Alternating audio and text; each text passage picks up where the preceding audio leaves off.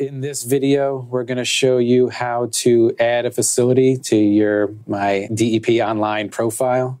The first thing you're going to want to do is find the My Facilities section on your My Workspace page, and then scroll down and hit Add Facility button.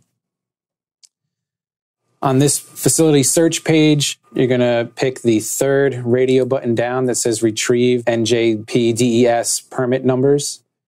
In the Select NJDEP program, you're going to select Water Quality. And then for Facility ID, you're going to enter your permit number, which starts with an NJ or NJG. Once you have that, you're going to scroll down and click on the Search button.